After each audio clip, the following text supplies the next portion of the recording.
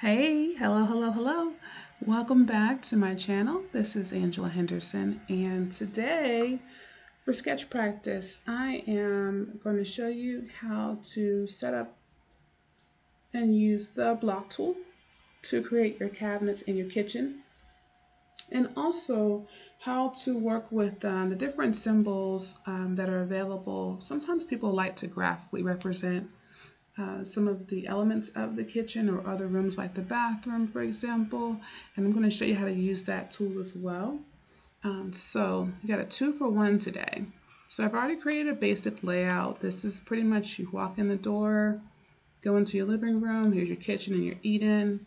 So just to give you an idea of what floor plan we're working with, got your huge picture windows, walking through your kitchen, blah, okay? So what we're going to do now is, because we're working with our kitchen today, we're going to focus on that area. Make that a little bit bigger. And we're going to start laying in some of our elements of the kitchen. Now, the reason I like to do this first is if you're going to incorporate them in there anyway, sometimes people will, sometimes they won't. Some of your firms and carriers, they don't care if you've left room for the refrigerator or for the stove. But if you want to represent everything, then this would be a good way to do it. So if you're not replacing those items, you don't want to put in a line item that's going to be attached to the replacement or removal. So you just want to use a symbol. And that's where this little guy here comes in. This is on your search list option. So basically your default view when you come into Xactimate. And I'm in X1, so it may look a little bit different than you guys who are using 28, but it's the same basic premise. So you go in to your symbols. You're going to search for your appliances.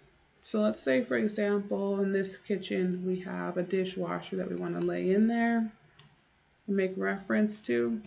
And let's say the dishwasher is underneath, maybe like offset, but underneath one of the windows along this far wall. And then let's say we have a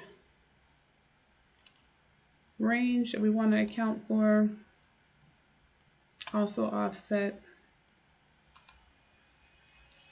Okay, and you can actually change the size of these things. Just want you to know. So it defaults to 2.6, but if you want to put a different size, you could make it fit within the parameters of your room. And then let's say we have a refrigerator, a double door refrigerator. We'll put that guy over in the corner. And I'm going to use the rotate tool here to just move this around to the way it would look. You see here, the double door is going to be in the front, hopefully, so you can get your food out. So we're going to put that guy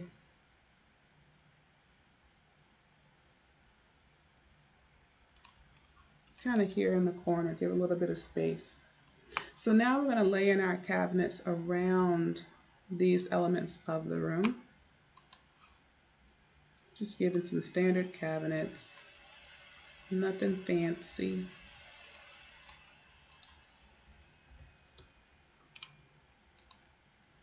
And as you can see, I'm not even trying to measure. I'm just using this for the graphic illustration. Now you want your cabinets, usually your cabinets are going to butt up against whatever appliances are laid in. So you do want to have those touch. But you guys know with your refrigerators, when you see them in place, usually those refrigerators have a little bit of space in between them to fit that particular appliance in. And we got some more cabinets on this side.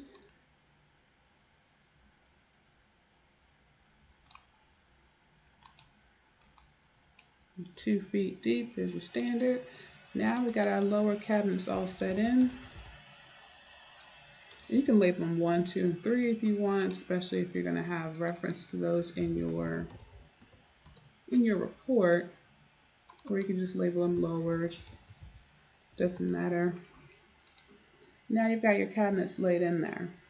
So when you take a look at it, it's not going to look like a dishwasher with, you know, all the bells and whistles or a stove, but it is going to show you that you have your place markers there for something, which explains why you have those breaks in your cabinetry, okay? And then again, if you're actually looking at the estimate, the sketch and the estimate, you'll be able to see why it's set up that way. So if we throw in some upper cabinets,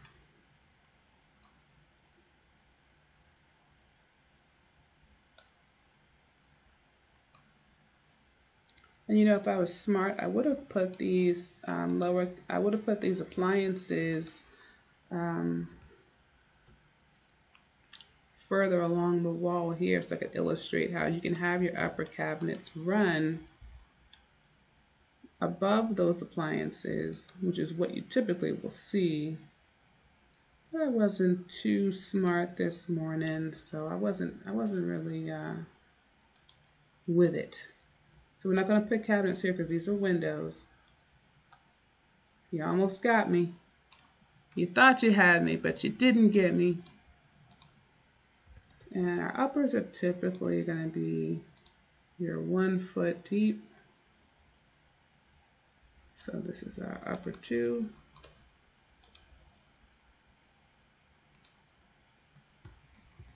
Upper cabinet number 2. And we're going to give it some height off the floor so it's not sitting directly on top of our existing cabinets. And do the same thing here. Upper 1, give it some height.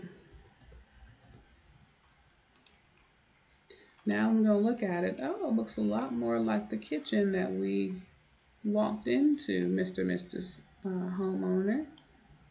Very nice to meet you today. So that's how you can use the block tool and your symbols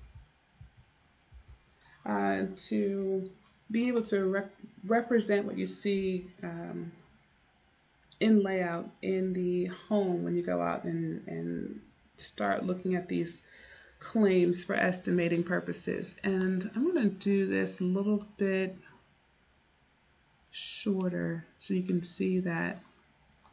I'll just make it 7. So you can, oh, that's not what I meant to do. 6. It's not letting me do it. Man, you're messing up my video. I just wanted you to be able to see the words. That's all. Just so you can see, so it's not so gobbledy when you're looking at this to try and practice with. But of course you want to get the accurate measurements. So don't worry about the words so much. I can show you in another exercise how to make sure that the words don't overlap one another. But that wasn't the point of today's exercise. Today was all about symbols and using those in reference in your kitchen and the block tool. Thanks for watching.